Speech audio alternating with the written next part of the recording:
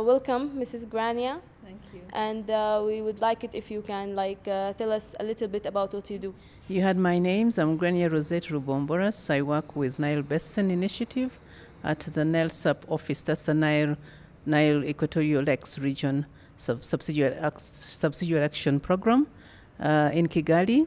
I head the power department and in charge of the power projects at NELSAP. Grania, can you tell us one project that's explain your work better for the audience? When I joined NELSAP, it was to be project manager for the regional interconnection project that covered 5 countries. That is Burundi, DRC, Kenya, Rwanda, and Uganda.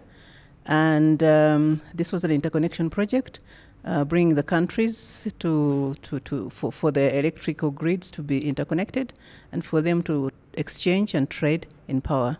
Can you specify one project that reflects on your work a little bit more detailed? What we do is to conduct feasibility studies for these projects. For the interconnection project, the feasibility study had been conducted when I joined.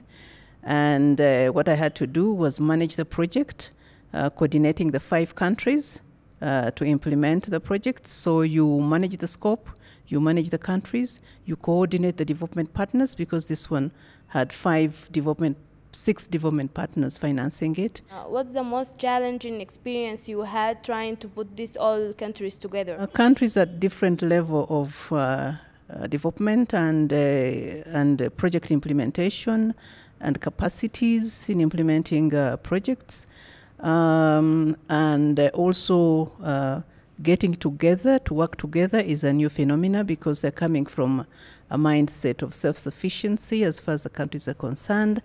So you had to coordinate them to work together and to move the project as one unit covering 5 countries, say.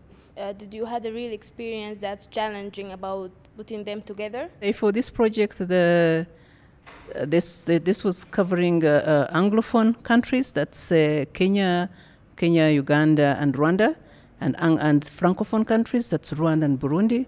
Now we had to do a Rwanda-Burundi interconnection, and we had difficulties finalizing the bid documents because, language of bid is language of contract, and here we had to decide which language to send out the bid, out. For that specific one, we had to do tender document in English, but then put 2 contracts in, one in French, one in English. But now what we do these days is we send out 2 bid documents, one in French entirely and one in English, complete. What's your vision about the future? How do you see the connection between these countries, let's say, in 10 years? I see that the regional connections and regional integration in terms of power projects is becoming a reality.